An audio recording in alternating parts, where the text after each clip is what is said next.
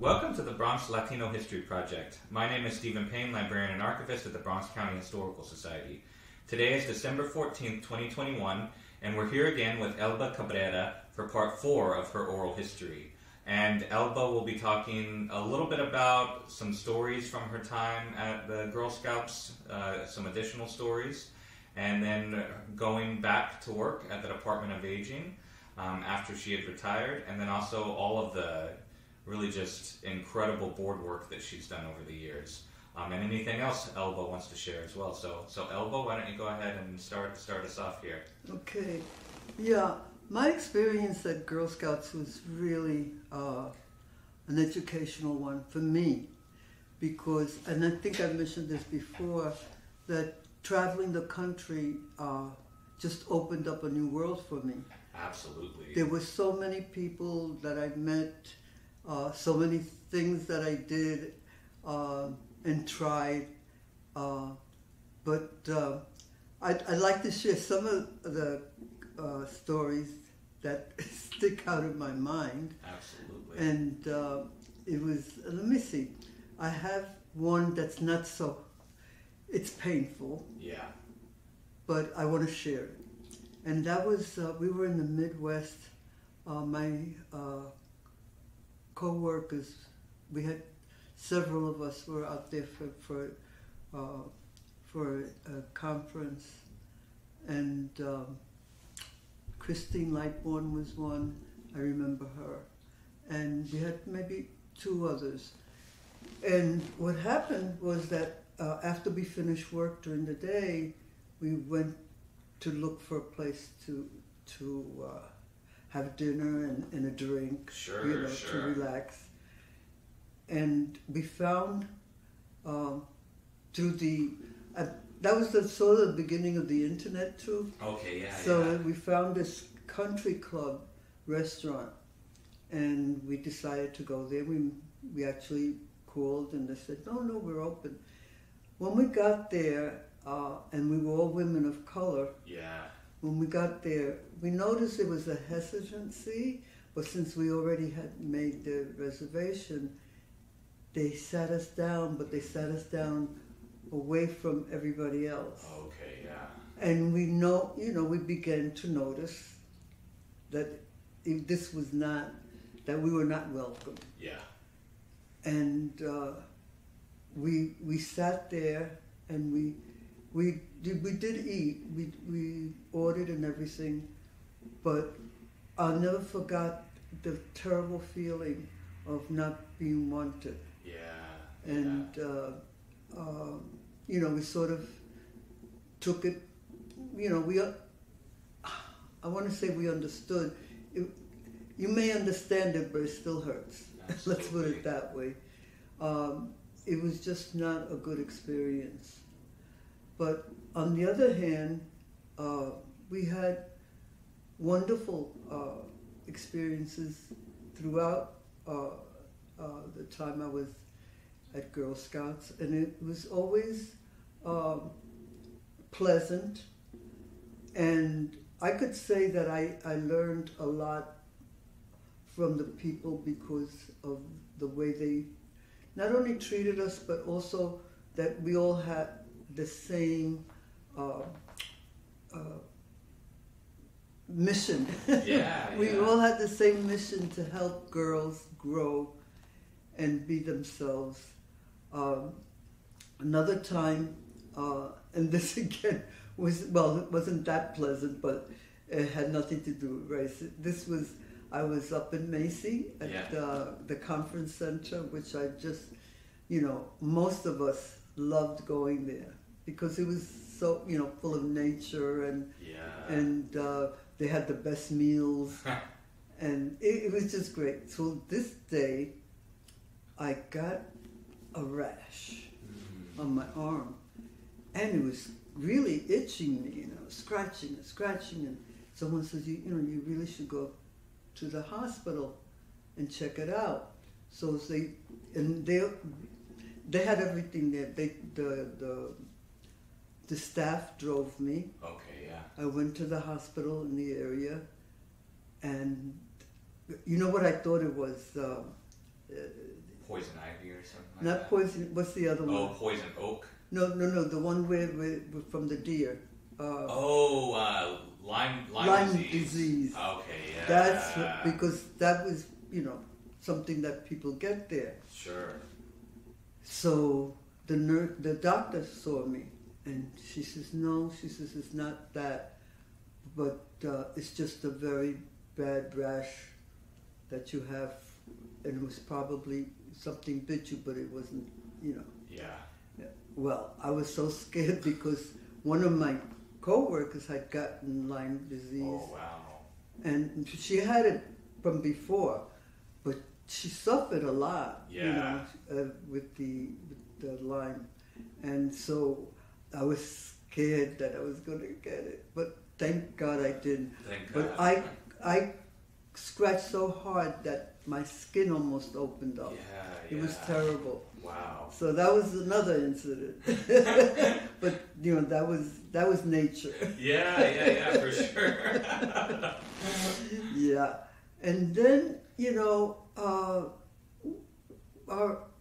organization used to have I'm not going to say parties, but get-togethers, so that we could know each other. Because many of my friends that I still have came from out of town. Yeah. And they would come every month for meetings. Sure. And it was just great. One of them who lives in Texas, and I still see. Well, I haven't seen her since COVID, but she was just wonderful, and I visited her several times in Texas. Yeah. And stayed at her home. And when wait a minute. Yeah, one of my dear friends, B, and I mentioned her before, B. Rocha, lives in Texas. She lives in Waxahachie, Texas. Yeah. And I've been there several times, and it's just wonderful. Even before I left, I visited her there, and after. Yeah. So we've kept our friendship, and one of the wonderful things about her is that I would say to her, "Oh, I'd like to see the missions in Texas." She says, "Sure," and we would go. And then one day I said, "I always wanted to go to San Antonio." She says, "That's just down the road a piece. That's nothing. It's like a 4-hour drive." Yeah. Everything's at least 4-hour drive in Texas, it seems like. So we went. I've been to San Antonio twice, and I love it. I do too. Isn't it I the think walk? It's the best city the river in walk? Texas. Yeah. Oh, it was great. And the food's wonderful. And the food was wonderful. I'm just so sorry for them that they have this governor and all these people now. But I know, absolutely. But I did have good times with her. She took us also to Fort Worth, which is not that far from her. It was maybe 45 minutes. Yeah. And they have a parade of the cows every day. Oh, wow. And you're waiting for these cows to come along, to walk. And then when you see them, I said to my girlfriend, I said, they look like seniors. I said, because they came from I said, are they in the nursing home or something? Because they were all bony. She says, yeah, I know what you mean.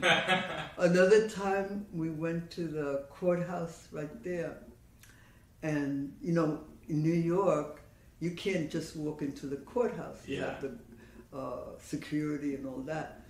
And she said, we could go in. And we walked in. I don't know how it is now. Yeah. But we walked in, and we even sat at where the judge sits, and I had the hammer. Well, it's not a hammer. The gavel. Right? Gavel. And we just had. I says, I says, in New York you can't do this. She says, I know.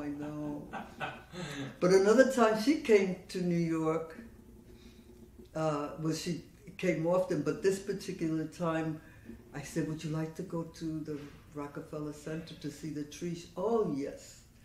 It was freezing that day. It had to be like maybe in the 20s or 30s. Yeah. It was really cold. And we went, and she had a raincoat. Because, you know, when you travel like that, you know, you tend to go a little lighter. Sure. And I said, are you sure you want to stay? Because she was so cold. I said, yeah, it's okay. But we did see the tree, and she just loved it. And when we get together, we reminisce. Absolutely. Another time was with another friend in Minnesota. Oh, wow. And we did our work, and at night we decided we were going to go, and it was in the winter. We wanted to go see the ice show that they have there. That's very famous. This is in Minnesota, and we went at night, and it was. I had never felt cold like that in my life, and when we got there, she says, "Do you want to get out?" I said, "No, I could see it from the window." Yeah, I would say the same thing. And I tell everybody that when I got home, I was so happy to be in New York with our weather not being as cold. But I had never experienced cold the way I did. I'm sure. It was terrifying. I don't ever want to experience it. Yeah, no, it's pretty bad. But you know, I had so many little stories that I met young people. Yeah. And one in particular was she was already probably about 18 and had been in the Girl Scouts since she was little. And that was in Pensacola, Florida. Oh, okay, sure. And she became pretty well known throughout the Girl Scout because she was just so good. Yeah. And I was just so proud to meet her. Yeah. Yeah. I've always wondered, you know, what happened to her. Sure. I'm sure she's doing well. And another time, I was by myself. I went to in Texas, Paris, Texas. Paris, Texas. I feel like I've seen a sign for that. But Yeah, I don't remember where it is. It was a very small town. Yeah. And I was alone. Yeah. And I drove down from Dallas. I drove down to Paris. And I met another young lady who was around 14 and really sweet. And she also was a lifetime Girl Scout. Yeah. And I always remembered her because she was so warm and so wonderful. Yeah. And we talked a lot. So that was Paris. And I have another story. Sure. I was coming from Texas. I was going to I was at the airport. I'm trying to remember where it was. I think I was coming home. Anyway, I get on the plane, and what happened was that I went into the bathroom. You know, when the plane is down, it hasn't, you know, it's still on the ground. Yeah. I asked the flight attendant if I could use the bathroom. She said, sure. And I went in, and when I tried to get out, the handle fell off. Oh, no. And I started banging on the... Luckily we were on the ground, and the maintenance came and got me out. Oh, that's terrible. I said, oh my God, if I had been in midair, this would have been Absolutely. Or if it took off while you were in there too. Yes. So, but wow. It was, you know, a lot of adventures. And I'm going to end it with this because I have many stories, but one of my first trips, we were on in the airport, and we were waiting to, get online, and we were online, and we were hoping to maybe get on first class if we could. And when we got there, we started talking, and they thought we were flight attendants because we were in uniform. Yeah. And the uniform was very much like the flight attendants. It was like a bluish. Sure. It was blue. Anyway, we started talking. We made friends and everything. And then when we were going to go on, they told us that they put us in first class. So I wore my uniform a lot after that, but it didn't always happen. Oh, that's funny. Did you have to go? Well, I don't know if actually I don't know enough about either the Boy Scouts or Girl Scouts to know if this is actually a thing, but did you have to go on camping trips with individual troops?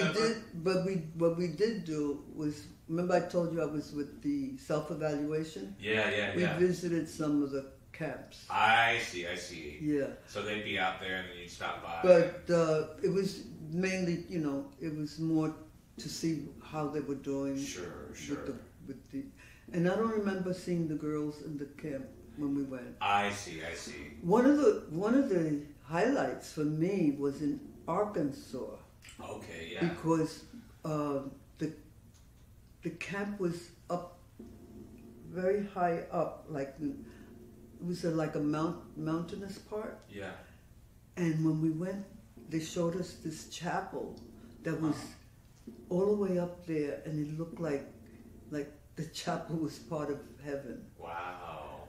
And I never forgot that. I says, this must be wonderful to come and pray here. Yeah. Because it was just so close to the sky and the clouds. Absolutely. That was one of my first trips to Arkansas. Wow. I went to Little Rock, and then after that, one day we went up to the camp. Okay, sure. That's how, because like I said, there were things that I did that I never would have done in my life. Yeah. Absolutely. Yeah. Absolutely. And leaving, Girl Scouts was bittersweet because I had spent 10 wonderful years. Yeah. And I appreciate the fact that I was able to do it at a late stage in my life. I was already 50-something. I was 60. Okay. When I started to work there, 59. Wow, yeah. And I got this opportunity to work there. And something that, the executive director that was before I worked there, Frances Hesselbein, and she was responsible for the whole diversity thing and doing changes. Sure. And she had to retire at 70 because that was the rules there. Okay, at that time. I see. Frances Hesselbein left there. I did meet her before she left, and I'll tell you that story too. But she's 104 years old, and she's still working. Wow. She works out of the University of Pittsburgh. Okay. Wow. And she's incredible. Yeah. She's incredible. 104. Wow. 104. So imagine she could have given, and she's still, able to function. Yeah. So she could have given Girl Scouts some more. A lot more. Yeah. If they had kept her. Wow. But then that was changed because of the laws that you couldn't discriminate with age. Sure. Yeah. That was Frances. And how did I meet Frances? I told you before that my friend had recommended me, and I got the job there. Yeah. Well, before that, and she, she contacted me at a hop because they were looking for a speaker, And when she described the speaker, her name, my friend's name was Nancy Garfield. She passed about a year ago. When she described the speaker, I says, "Oh my goodness, that's my sister. Yeah. That's Evelina." So I told her, "Do you mind if I recommend my sister?" She says, "No." Well, Evelina went to speak at Macy. And I went with her. Yeah. And Francis met her, and they clicked. Yeah. Because the two of them were just, the same, same characters, the same people. They wanted to do good for. And when Evelina passed, she sent me the most beautiful letter. That she was sorry, and she was so, grateful for her. Yeah. It was very nice.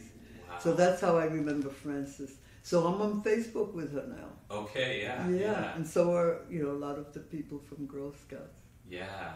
But wow. Isn't that something? That is something. She has a foundation, I believe, too.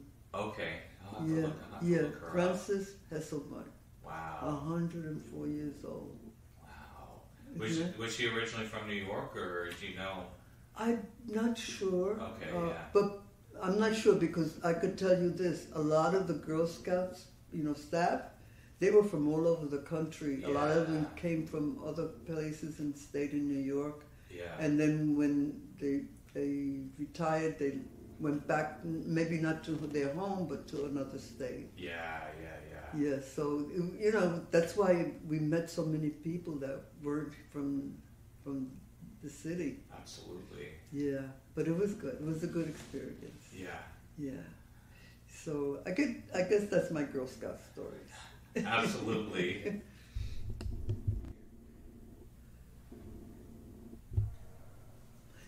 Before we move on, I just realized there was certain people that were very good to me at Girl Scouts, my supervisors.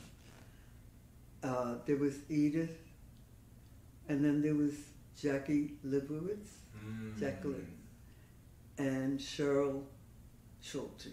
Okay. They were really very positive and helped me to grow. Yeah. So I just want to say that. Oh, sure. Okay. Absolutely. All right, then. So let's go on. Okay, let's go on.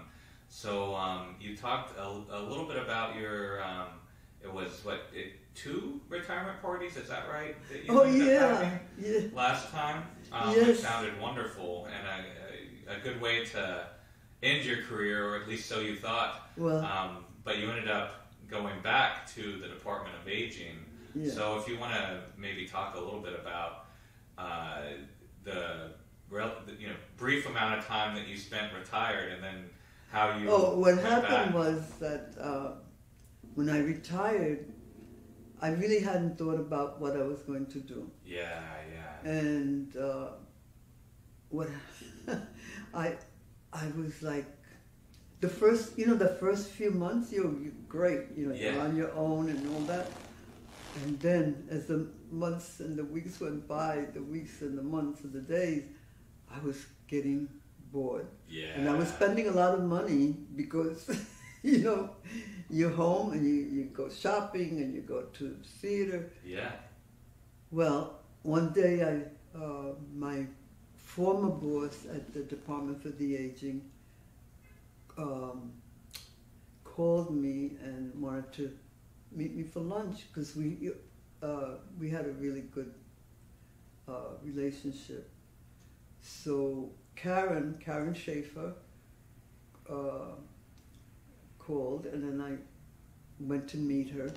Yeah. And I met with her, and her deputy was Janice Chu. So these 2 wonderful ladies were part of my being happy at Department for the Aging. Yeah. And we had a great lunch, and then, she asked me what I was doing, and I told her, I said, it's kind of boring being home, because I was used to being out. And all over the place. And all over the place.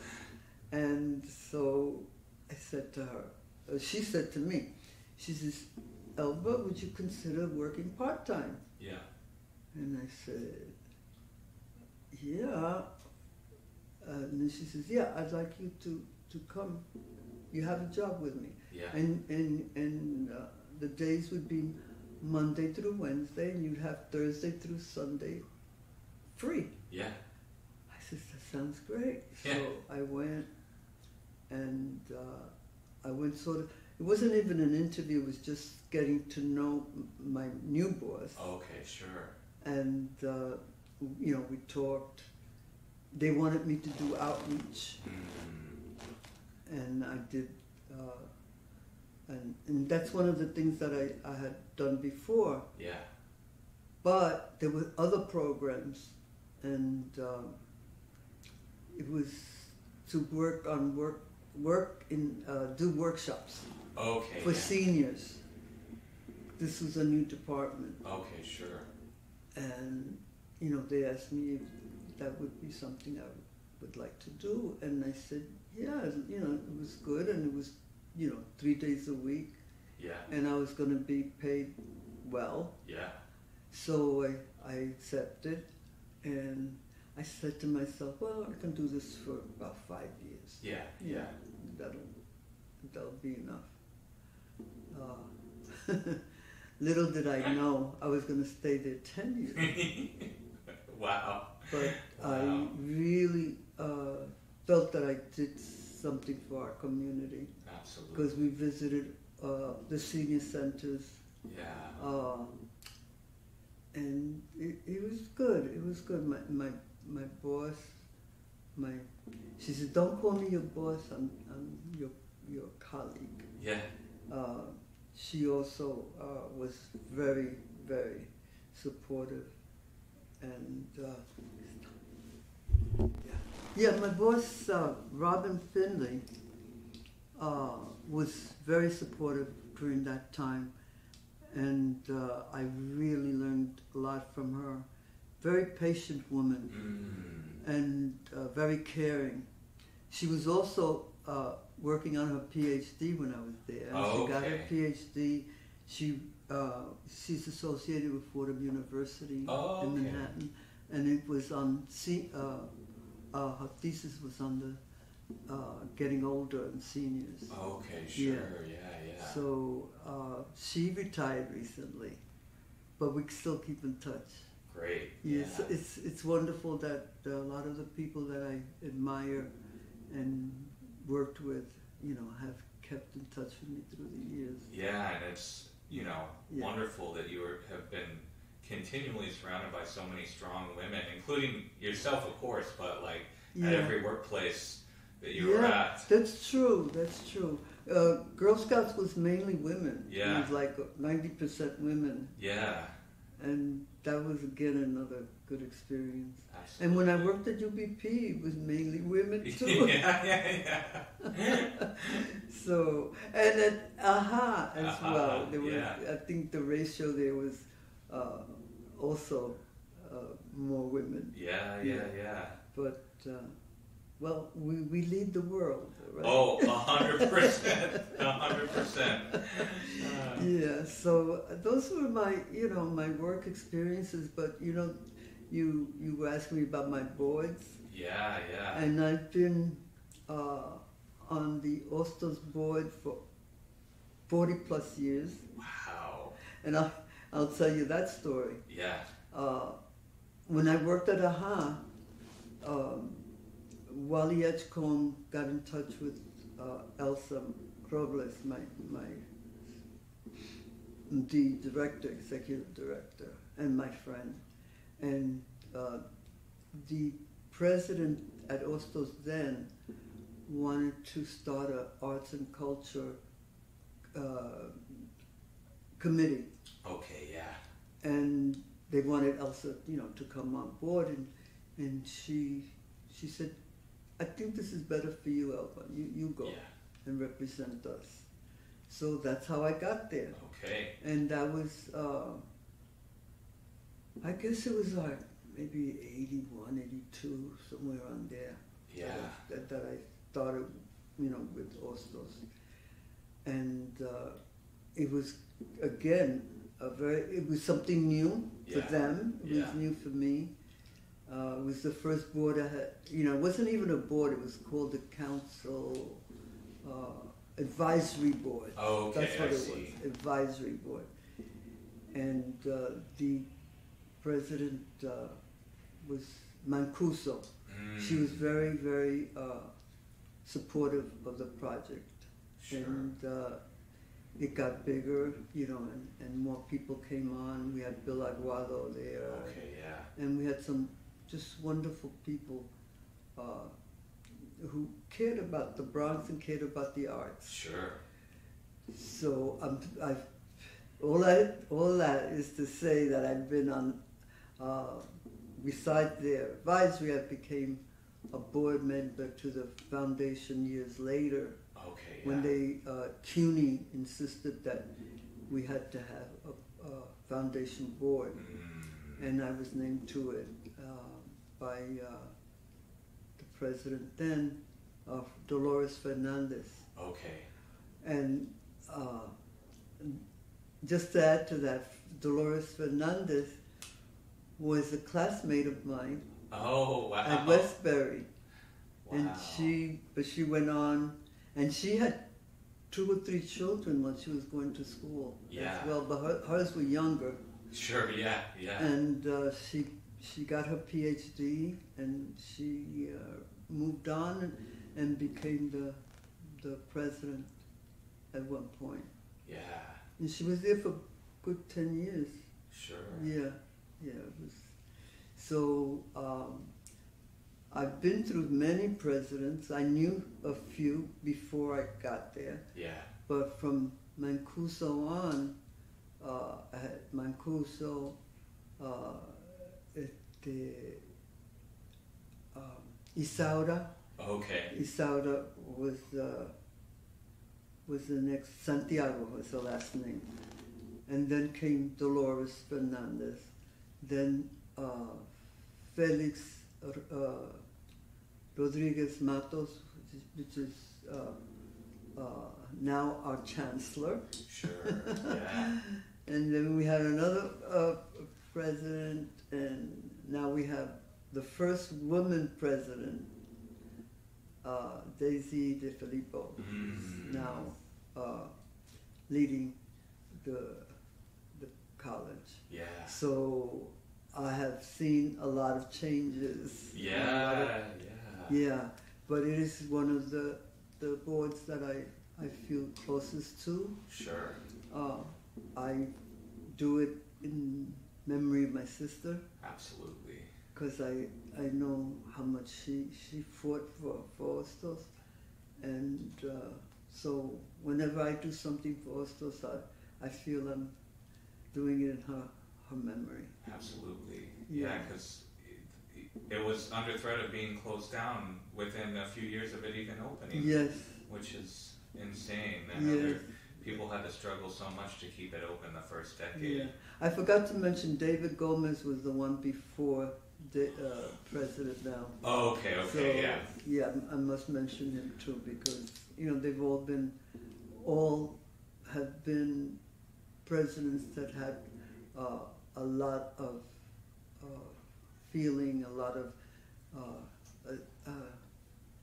wanting for Hostos to survive and to flourish. Sure, absolutely. And for our community, so that's really important. Absolutely. Yeah.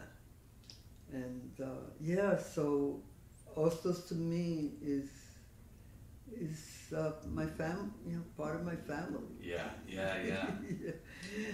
And then from Hostos, I went to, I'm still there. One day I said to the president, maybe I should resign, and move on, because I feel I'm getting older and all that. He said, oh, no, you stay right here. Yeah, absolutely. Yeah, so I'm still there, and I'll be there till I can't do it anymore. But right now we're doing Zoom meetings, so that's good. Okay, sure, yeah. And then I went to Center for Puerto Rican Studies. Yes, okay, yeah. They had an advisory, Friends of Fel Centro. Okay, sure. And that was a good, I would say about 30 years ago. Okay, yeah. And so it's been on and off. I'm hoping that the new executive director, Marimar Yarimar, will, Bonilla is her last name, no relation to the founder, Frank Bonilla. Sure. First woman to lead the Centro. Yeah. So that should be interesting. Yeah, absolutely. Yeah. And then Comité Noviembre. Oh, sure. And I've been there. Wow. Well, I was very supportive when they started. They started around 85, 86, around there. And actually, they just went through their 35th anniversary. Okay, so. And I became a member, I guess, around 15 years ago. Okay. Not a member. Member on the board. But I had always been supportive of them. Sure. And I worked with them, two committees that are very important. One is a scholarship for young people to go to college, and the other one is to recognize some of our unsung heroes. Okay, yeah. Yeah. Lo mejor de la comunidad. The best of our community. Sure. So I'm on those two, and I co-chair with another person, with Lisa with the young people, and Elba Cabrera with the unsung heroes. Yeah. So that takes a lot of my time as well. Oh, I'm sure. And we've had some really good times together. We've gone to Puerto Rico for finding our roots. Yeah. And that's been great. Yeah. It's been up until COVID. We were doing a lot. We did humanitarian trips, but also cultural, where we visited again places we wouldn't have done on our own. Sure. Because traveling through, even though it's a small island, it can take a long time. It can take because a long mountains. The mountains, and we had fun. Last year they were going to do it.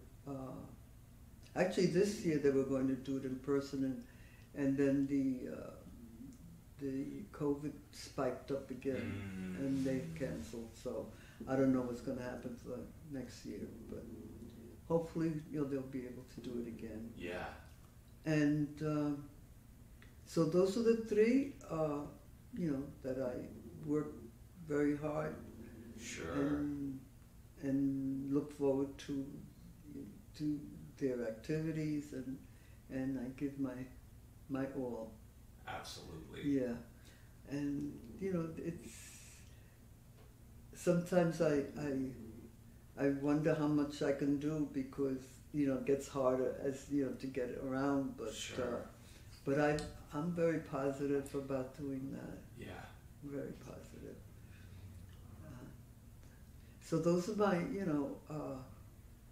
my boards, and I've been on other boards which I'm not any longer, but I was on the UNICEF board. Ah, yes, I remember you mentioned that to me. I was on the UNICEF board, and that was exciting. Meeting once a month at the United Nations. Wow, yeah. Yeah, and I was there for about 5 years. Okay, sure. And that was at the recommendation of someone that was dear to me. She was on the board, and she recommended me. And let me see who else. I forget so many things, because you do things and you just don't think about it. Yeah, for sure. But doing I even, because of my association with UNICEF, I even went to the funeral for Audrey Hepburn. Oh, really? Yeah. Wow. Yeah. Went to the funeral. It was at think St. Thomas Church in Manhattan. I think that's the name of it. And it was a beautiful service. Sure. It was a beautiful service. The other thing that I, through my friend again, that I went to, it was a UNICEF fundraiser, sort of gala. Yeah. And I met, what's his name? The Afro-American, Danny Glover. Oh, Danny Glover, He was sitting next to the table next to me, so I went over and absolutely. I said hello to him. Wow. Wow. Yeah, that was kind of nice. Yeah, I bet. Yeah. He's involved in a lot of different things. Yes, he's very political. And, yeah.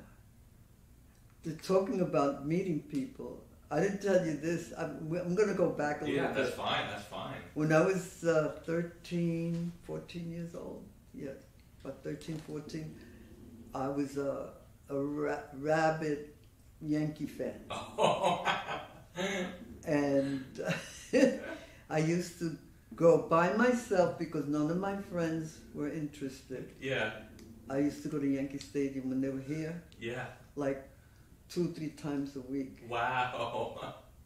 And the seats were 50 cents for the bleachers. Wow. But we used to stand outside and wait for them. Yeah. And Joe DiMaggio and Phil Rizzuto. Wow. And Tommy Hendricks, Yogi Berra. Okay, yeah. So all of them close up when they used to come in. I'm sure that, they can't do that now. Yeah. And they used to stop and give autographs and talk to you. Wow. It was, Mickey Mantle. Mickey Mantle too, okay. Yeah. Joe Page, Satchel Paige. Yeah. I saw all of them. Wow. Did any of your family members introduce you to baseball, or you found it on your own? No, my uncle was a baseball. Okay. He was a Yankee, but at home, my mom was a Dodger fan. Okay, And Lillian was a Giant, New York Giant. Okay, sure, yeah. And I was the Yankee fan, so you could imagine what the household was like. Evelina never really got into it. Yeah. Yeah, but we did. Yeah. Yeah. Wow. Yeah. I used to love it, and and my heart would sink when the Yankees would lose. Yeah. And then when I met Tony, he wasn't a baseball a fan, so I sort of let it go. Yeah. And now my friend that lives in Arizona, my childhood friend, Sure. she's a rabid Yankee fan. I says, where were you when I was going by myself? That's funny. Yeah, isn't it? She's a Yankee fan and she's also a Jet fan. Oh, wow. She's football. So, but I never got into football. Sure, just baseball, huh? I don't see anything in it. I can't. Yeah. Yeah. Same. Yeah. So, well, let's. I think I gave you enough stories. Yeah. Wonderful stories. Yeah. Wonderful stories. I have one kind of final question for you, maybe before we get into the tour, whether that's this session or the next one, and that's what does the Bronx represent to you? Community. Yeah. I've lived through the Bronx where it was the Bronx. Yeah. And then later on when, it was kind of sad to see the changes. Yeah, absolutely. I mean, my childhood Bronx was wonderful. Yeah. It, even though, I had little incidences, it still was a good place to live and to meet people. And like I told you before, my childhood friends, up until, I still have a few, the others have passed on. Yeah. But I have wonderful memories. Absolutely. And I hold on to those memories. Absolutely. Then the Bronx that I came to know as an adult, and I'm talking about the 60s and 70s, wasn't so great. Yeah, yeah. And everything had changed, the housing, the this, the that, they had taken away so much. I know. That I had good things that I had experienced, the education. Yeah. And the encouragement from my teachers, which were, well received. And now, in the 60s, with the co-op city being built, yeah, and I was already up in Gun Hill Road and had experienced living north of the South Bronx. yeah, I was, it hurt. yeah. It hurt a lot to see the changes that were happening and were affecting my people. Absolutely. Because a lot of my friends and relatives were still living in the South Bronx. Sure. And when we decided to move to Co-op City, we did it because it was financially, it was going to be good for us, and also the living, brand new apartment, everything, they painted a wonderful picture, which it was. Yeah. But what it did do was that it emptied out the concourse. Yeah. And that whole area, and because a lot of my neighbors came from there. Sure. And it was just devastating. Yeah. To see, and then not only the concourse with the buildings being, people that went to live there, which were my people. Yeah. The services went down. Immediately, yeah. Immediately. Yeah. And not only from the landlords, but from the city itself. Absolutely. So that was difficult. And then the Cross Bronx. Yeah, yeah. The expressway. Yeah. That really affected the Bronx because a lot of people were displaced. Absolutely. Along the way. So it's been and I keep using the word bittersweet, because even though, we moved to this wonderful community, many of my people were suffering at the same time. Yeah. And I was almost embarrassed to say that I lived up in Co-op City, knowing, that other people were suffering. So if we look at it now, there is gentrification, and that gentrification again is going to affect the people that are living here. Absolutely. Because the buildings that are going up or are up are luxury buildings. Yeah.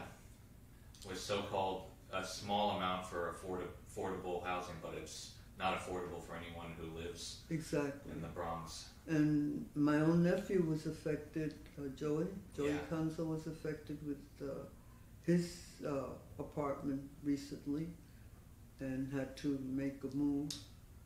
A year ago, just before Christmas, the new landlord said to the tenants that they had 3 months to move out. Wow. And thank God that Joey, knew a lot of people, and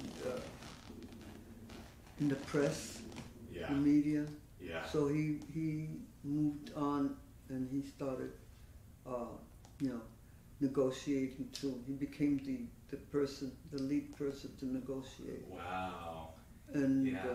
the landlord gave them a year. Yeah. So right now he is moving soon. Sure. Yeah. But he found a place. So, but it's difficult because you have family nearby, and you really at this point don't really want to start a new life. But yeah. and sometimes you just have to. Yeah. And it's not just him; it's that whole building. Yeah.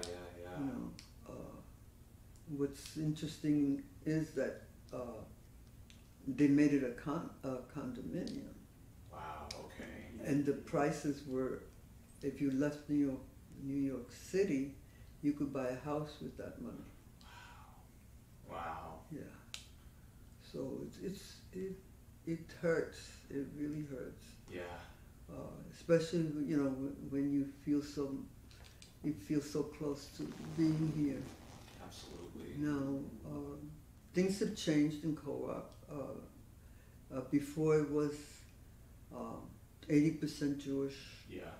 And the 20% was other. Sure.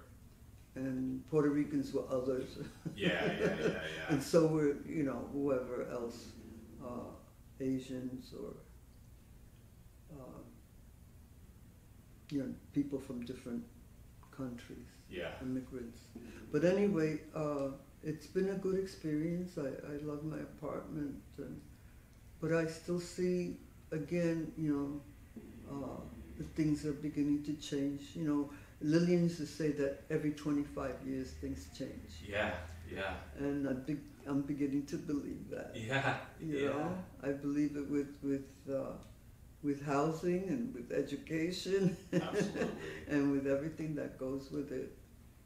But I'm very fortunate to have a wonderful family, and I have a granddaughter that's already an adult, but I have a little one that's 4 years old, 4.5 she'll tell you, and we call her Q, and Q is just so smart, and I want to tell you something she did for Thanksgiving that I need recorded for eternity. Absolutely. My son Paul was here for Thanksgiving. It was just the 4 of us and Q. And just before we sat down to dinner, he said to her, Paul said the prayer, about being grateful and thankful. And then when he finished, she says, "Could I say my prayer?" And we said yes. And we all looked at each other. She says, "I'm grateful for my mommy and daddy and Tata," that's me. Yeah. And my sister. Yeah. And also for my ancestors. Beautiful. And we all, we just looked at each other and, the tears almost came down because this 4.5-year-old was able to express herself so beautifully. Yeah. So wow. We're looking forward to Christmas. Absolutely. With her because she just brings a lot of joy. Absolutely, I can tell. And with the new technology, I speak to her every day. That's wonderful. And we see each other on FaceTime. Yeah. And that's great. That is great. Yeah. Wow. Yeah. So last night I couldn't talk to her because she was so tired she fell asleep before they called me. Oh. She asked, "Did she have a good, long day?" "Oh yeah." Because she comes out of school and she then goes to the playground. They take her to the playground. Oh, okay, so sure. She's all over the place. I'm sure she is. And this week she was extremely happy because her father came to read to the children. Oh, wow, yeah. And I said, I asked Kim, what book did he read them? He says, "Guess, Dr. Seuss." Green eggs and ham.